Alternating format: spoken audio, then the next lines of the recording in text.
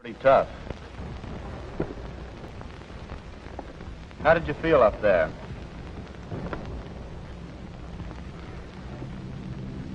I don't know. All mixed up in my head.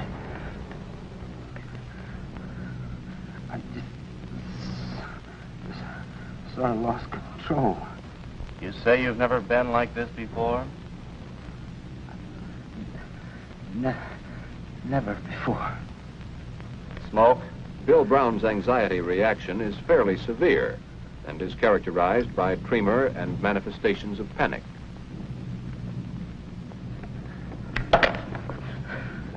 Take it easy. You're all right. You don't have to worry now. You're safe here. You get something to make you sleep tonight. Then tomorrow you'll go back to another hospital for a while and get a good rest. Kelly? Yes, sir? Bill Brown has had it tough, but with time and care, his basically sound personality will reassert itself. In a second case, the anxiety symptoms are milder. Tell me, soldier, what's your trouble? Well, sir, up on the line, we got into pretty heavy shelling. A couple of my men were killed. Then another shell came in, broke my rifle. Picked me up and threw me off a ways. Yes. Go ahead. I guess I ran. Must have. To get 150 yards ahead of the company. Then what happened? When I came to, the lieutenant was shaking me. I was crying. Don't remember much after that. How do you feel now? Shaky inside now. What do you mean? I can't exactly explain it. Feel it more inside than I do outside. A kind of boiling feeling. How long have you been in combat? 9 months now, sir. Have you been wounded? Once. How did you feel after you were wounded? Before I was wounded, I wasn't jumpy. After that, I was very jumpy. Guess I haven't got it anymore. The way I used to. You've had a common experience. Nothing to worry about. Your nerves are on edge. You're frightened. We'll see that you get a chance to clean up, get some hot chow, and rest. Here, reassurance is essential. The patient must understand that his case is not unusual and that it is nothing to be ashamed of. He's told that he will recover soon and completely. That's all. Thank you, sir. In the division area, the patient rests and relaxes under the supervision of experienced medical personnel. Here, sleep and plentiful regular meals exercise their beneficial effect. Relaxation and a return to normal social relationships promote a general sense of well-being. After a few days, the patient is interviewed again. Let's see. You've been here 3 days now. How do you feel? Pretty good. I've calmed down a little bit. Feel a little bit better. I had a fairly good sleep last night. Have any medicine to make you sleep? No, sir. Slept well without it? Yes, sir. How do you feel about going back to your unit again? Think you could do a job? Well, sir, I think I can. Good. You'll be ready for that in 4 or 5 days. I'm sending you to our retraining unit. You'll get some marches, exercise, and work out with your equipment. Sound okay? Yes, sir.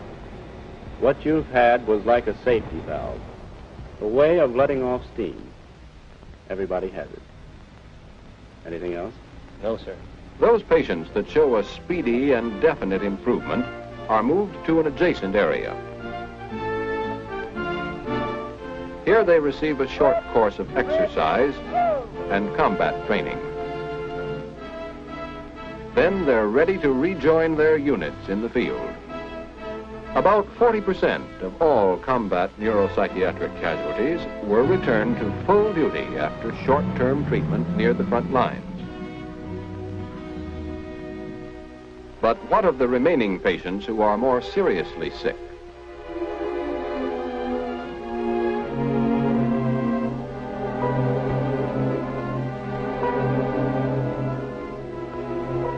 The further disposition of these cases is decided by the examining psychiatrist.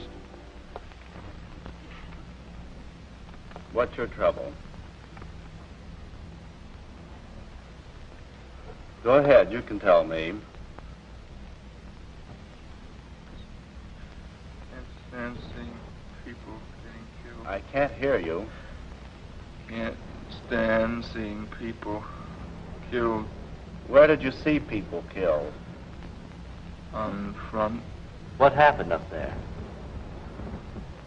Men on forward slope. Germans started shelling. We were trapped. Couldn't get out. Go on, what happened? I was lucky. I hit under the bridge. Started shelling again. I went crazy. Started running. How do you feel about that? Leaving your buddies. Should be in stockade. How do you feel right now? All right. Nothing wrong with me. What were you afraid of? Everything. What in particular? What in particular? Dead. Dead what? Dead people. I can't hear you. Can't stand seeing dead people. What does that do to you? Scares me. Well, dead people can't hurt you. But I've been telling myself for years that I can't stand to look at it. Corporal, I'm going to send you back to another hospital where you can get some rest and treatment. In a couple of days, you'll begin feeling better. How does that sound to you? Anything but going back up there. Now, look, you're going to be all right. When you get back In to the addition other to hospital. severe anxiety, the patient is deeply depressed. His speech and reactions are retarded, and he has a characteristic feeling of guilt. He will require more extensive observation and treatment in a psychiatric installation farther behind the fighting front. Often, a seasoned soldier reaches the breaking point after many months of duty. What happened? Well, I've been going quite a long time without any trouble. But now the shelling gets me. How long have you been in the Army? 34 months. How much combat? I went through Africa, Baltuno, Anzio, up to there. Ever lose any combat time? No, sir. You've had about 320 days then. Yes, sir. How long have you been a staff sergeant? I think about 4 months. Have you done a good job at it? Yes, sir. Until now. I'm no good now. What do you think's wrong with you now? Sir, I feel I've gone about as far as I can go. Feel I've taken about enough. Do you think you're sick? No, sir, but just no good anymore. Can't stand shelling. Last time up there, broke down. What do you mean, broke down? Didn't know which way to turn.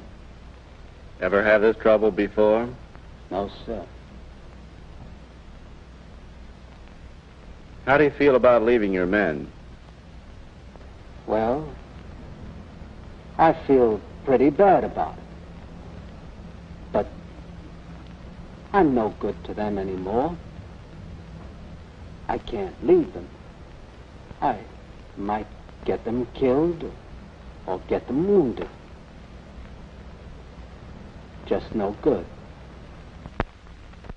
This is a typical example of chronic anxiety, sometimes called the old sergeant syndrome. Along with other severe casualties, he is sent to installations in the Army zone where additional facilities are available for prolonged psychiatric treatment.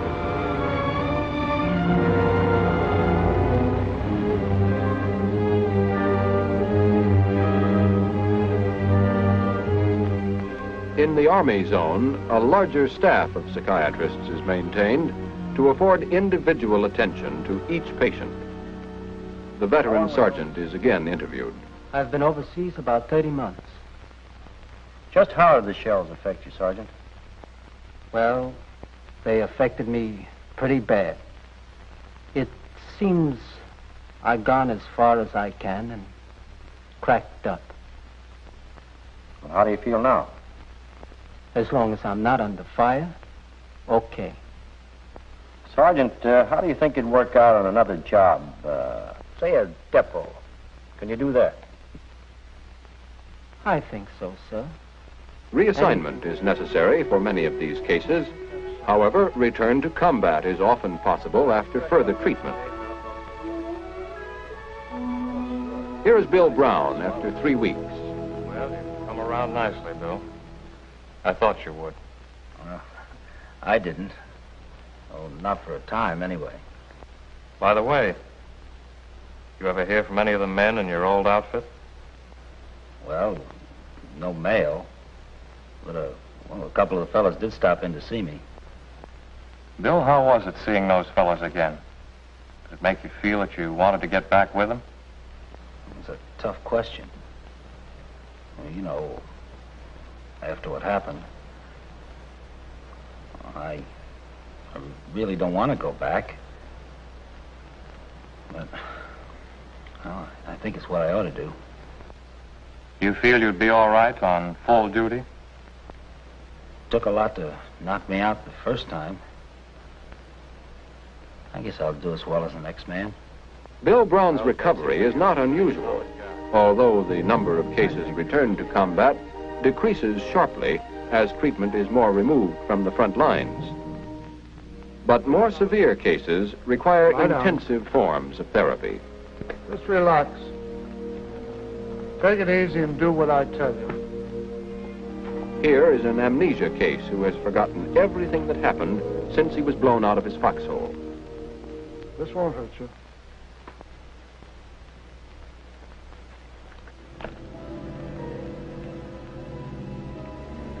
Count slowly now. 1, 2, 3. The injection of a sedative allows the patient to relive his battle experiences and, with the doctor's 32, help, go on. face them again. 33, 34, 34. Now, Alan, you're on the battlefield. The shells are coming in. What's that shell? Duck! Get in the hole. The shells are bursting all around. Where are you? Where are you? In the hole. Everybody's dead. What happens now? Take the ridge. And lose a lot of men in the company. The Germans surrender. They throw their guns away and ask for cigarettes. They want to look at our knives. Say, comrades. Comrades, hell. You shoot my best buddy. Watch the shells. Get me out of here. Tom. I'm here. What happened after you captured the ridge?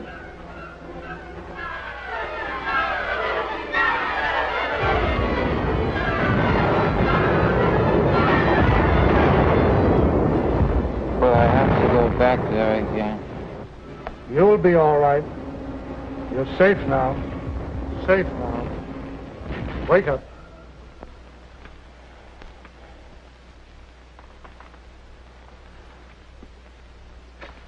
Wake up now. You were in a lot of trouble. You're better now.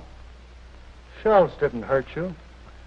This You're in a treatment, hospital. when employed Nothing to early, be afraid of. reduces the danger of chronic neurosis. Although not a magic cure-all, it often produces dramatic results with the acute neuroses resulting from the stress of battle. Let's see, Corporal. The retarded patient, in later interviews, is still depressed and anxious, but his depression and feelings of guilt have lifted enough so that he is better able to respond to the interviewer. What sort of a person were you as a child? I wasn't sick much. Had a inferiority complex pretty bad. Just what do you mean? Well, when I was a child, I didn't think I was as good as anybody else. Did you go in for sports and play with other children? Oh, no, sir. I was in trouble. I couldn't make any friends. How did you react as a child to dead people? Oh, I couldn't look at them. How did they make you feel? I couldn't stand anything bad. Did you ever get into a fight? Oh, no, sir. I never cared for fights.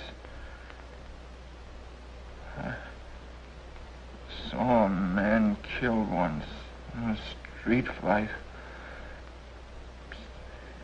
Head hit the curb. He just lay there. They covered him up. Oh, I was scared. I was scared to tell my parents. I had nightmares about it for years. How old were you then? I was about 6. Did anything like that ever happen again? Not till I got into combat. What do you think is wrong with you? Oh, I don't know, sir. Everything seems kind of hopeless. Well, it's not as bad as you think. I've seen a lot of people with the same thing. It'll take time, but you're going to be all right. This patient will need extended treatment at a hospital in the communication zone, or if necessary, in the zone of interior. Thus, he completes the chain of evacuation which started in the combat area.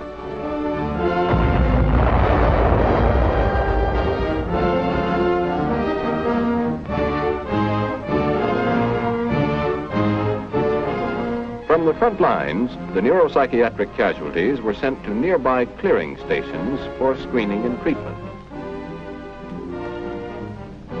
Here, approximately 40% of all neuropsychiatric casualties were returned to full duty. The remaining patients were evacuated to Army installations where intensive treatment salvaged an additional 20%. A large number were reassigned to limited service. More serious cases were then sent back to the communication zone level. At this level, only 1 to 2% were returned to combat. Patients reassigned bring the total from base and Army level to nearly 30%. Approximately 10% of the original neuropsychiatric patients are evacuated to the continental United States. This system of neuropsychiatric treatment afforded early and intensive care. It returned a large proportion of soldiers to combat and salvaged many for useful reassignment. But for the more serious cases, the next step is evacuation and the long voyage home.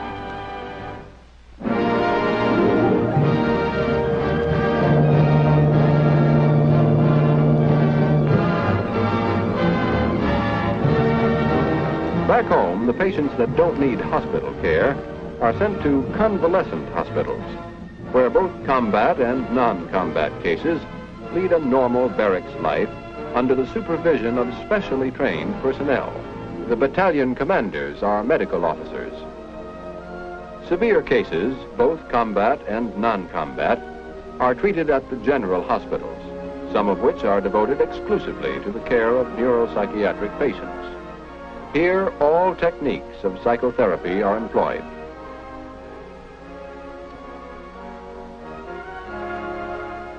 Individual psychotherapy, the personal contact between patient and psychiatrist, is the basic element of all treatment. Well, you're coming along nicely, Corporal. I want you to stay in the hospital for a while longer, though. I want to be sure that you're in really good shape before you leave. Okay, sir. I sure do feel better than when I first got here. I want to get back. Explanation and reassurance based upon an understanding of each individual's emotional conflict contribute fundamentally to the patient's recovery. Sometimes an emotional disturbance shows itself as a physical ailment. Here, an inner emotional distress has been converted into a form of paralysis. In this type of case, treatment under narcosis may yield extraordinary results. Here again, a sedative is employed.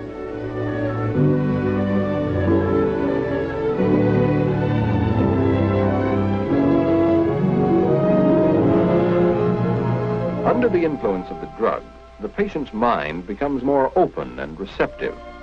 While the patient is in this highly approachable state, the doctor employs the power of suggestion to pave the road toward recovery.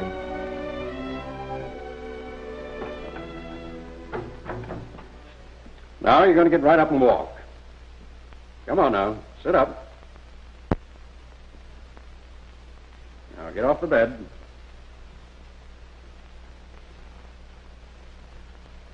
Put your feet right down on the floor.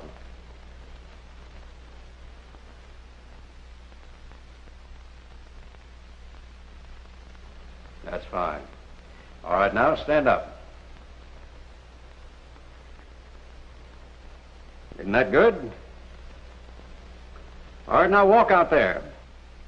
Walk right over to the ward man all by yourself. Go ahead, you're doing fine. All right, now turn around and come back to me. Come on now. Now I'm going to let you go back to sleep, and when you wake up, you're going to keep right on walking. How about it?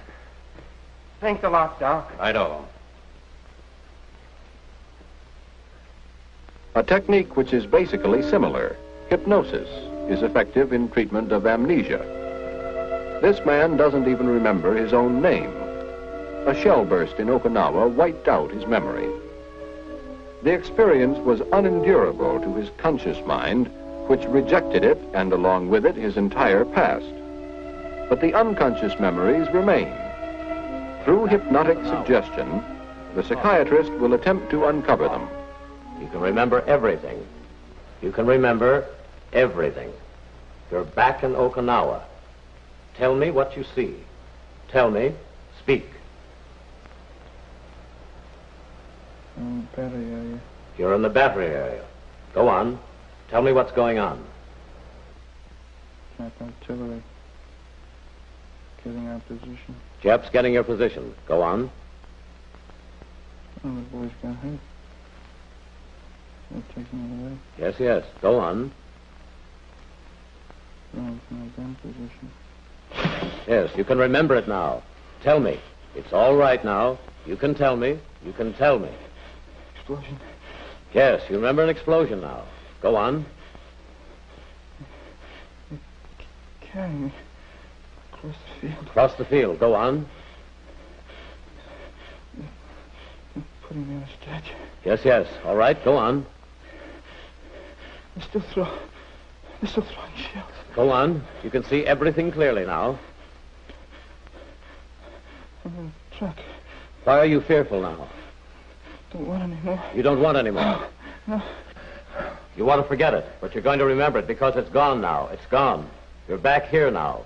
You're away from Okinawa. You have forgotten it, but you remember who you are now. Who are you?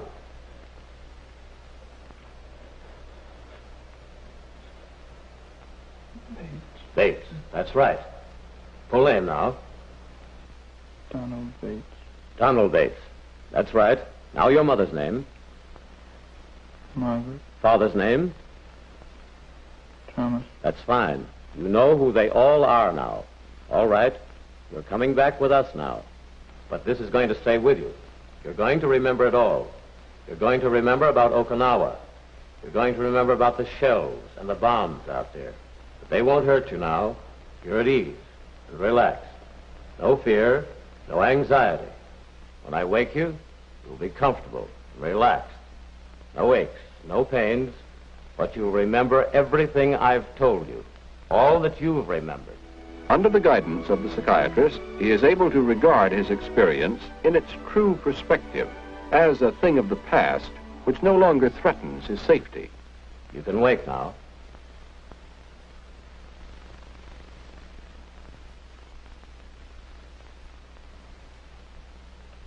Well, how are you? Pretty good. Now he can remember. At the General Hospital, all facilities are available for the most advanced treatment. Electroshock therapy is remarkably effective with certain acute psychoses.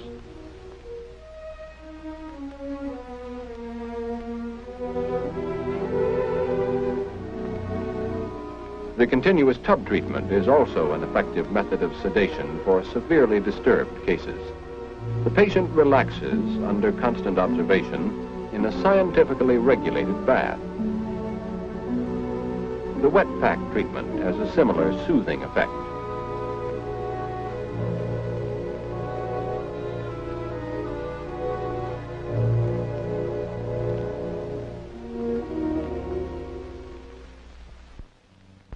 Individual treatment is supplemented by group activities. Particularly important is group psychotherapy. Let's think of it a little bit like this. We want to get you out of your feeling of isolation.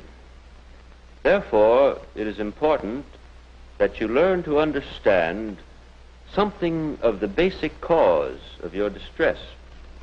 That you learn to understand. The patients are given some information as to the cause of their condition and under skilled direction discuss their difficulties, helping each other to overcome the false sense of shame that often accompanies mental and nervous disorders. Your inner conflicts are, with variations, common to all men. Many of these conflicts start way back in early childhood. No doubt you men will find it easy to recall things that disturbed your feeling of security in childhood. Fears, hatreds, jealousies, and so on. Let's see if you can give some illustrations of this kind. If I did anything wrong that I was ashamed of, I was always ashamed to go and tell my parents what I'd done. Oh, that's about how I felt, too. I kept it to myself if I did anything wrong, and I know I used to be in a constant fear that my parents would find out what I was doing. Well, you both did about the same thing. In other words, you both used the same method to get relief from anxiety. In the occupational therapy shop, art and craft work establish a new confidence through the satisfaction of a job well done. Some patients try their hands at specialized vocational skills in which future employment offers a strong incentive. Supervised exercise affords a feeling of health and physical well-being.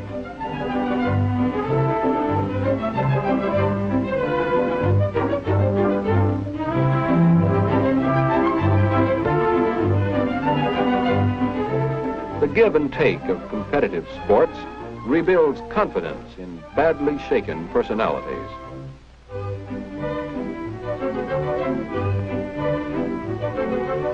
As a cooperative member of a group, the patient soon begins to feel at home again.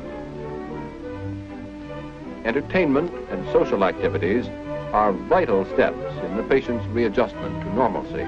And throughout, there is the continued individualized contact between doctor and patient.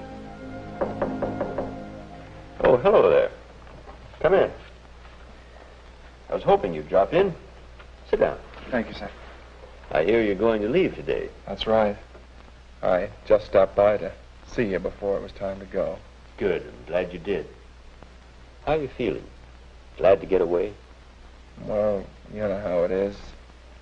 I've been waiting for this for a long time. This is a pretty big day in my life. Of course it is. I hate to see my prized patients leaving, but what can I do? Well, goodbye, and best of luck to you. So long, Captain. Thanks.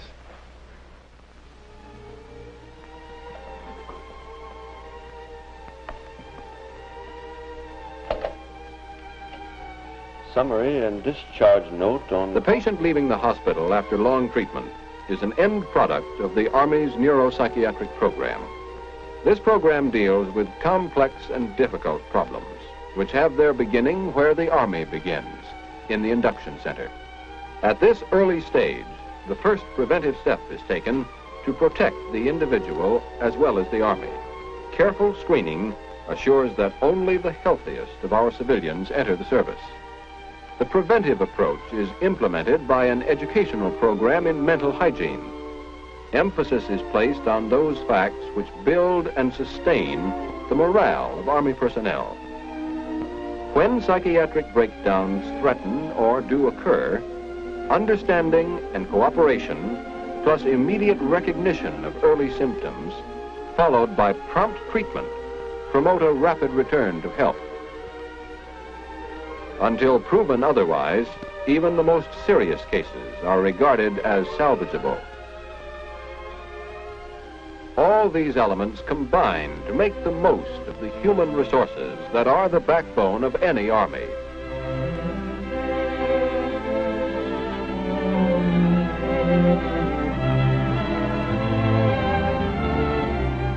An army is no stronger than the population from which it is drawn.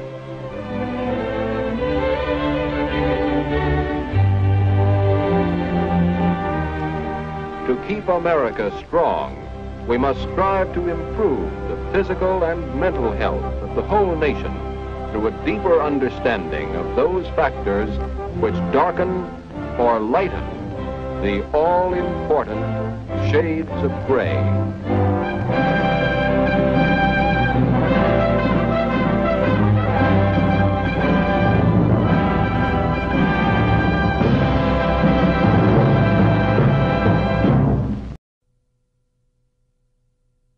Tough. How did you feel up there?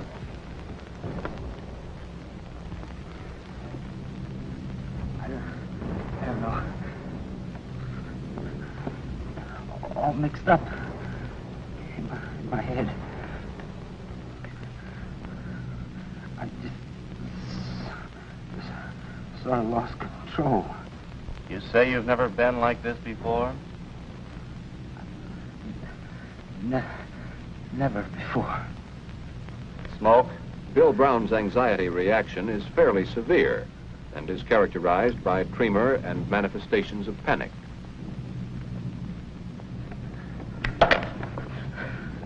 Take it easy. You're all right. You don't have to worry now. You're safe here. You get something to make you sleep tonight. Then tomorrow you'll go back to another hospital for a while and get a good rest. Kelly. Yes, sir. Building off steam.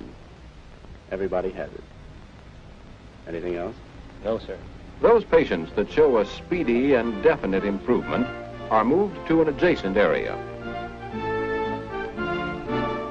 Here they receive a short course of exercise and combat training.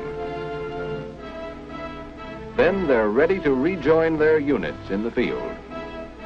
About 40% of all combat neuropsychiatric casualties were returned to full duty after short-term treatment near the front lines. But what of the remaining patients who are more seriously sick?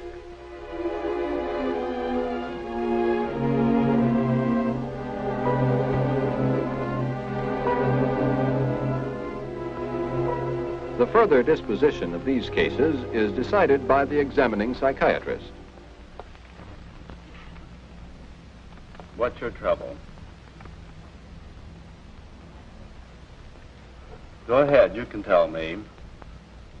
Brown has had it tough, but with time and care, his basically sound personality will reassert itself. In a second case, the anxiety symptoms are milder. Tell me, soldier, what's your trouble? Well, sir, up on the line we got into pretty heavy shelling. A couple of my men were killed. Then another shell came in, broke my rifle. Picked me up and threw me off a ways. Yes. Go ahead. I guess I ran. Must have. I got 150 yards ahead of the company. Then what happened? When I came to, the lieutenant was shaking me. I was crying. Don't remember much after that. How do you feel now? Shaky inside now. What do you mean? I can't exactly explain it. Feel it more inside than I do outside. A kind of boiling feeling.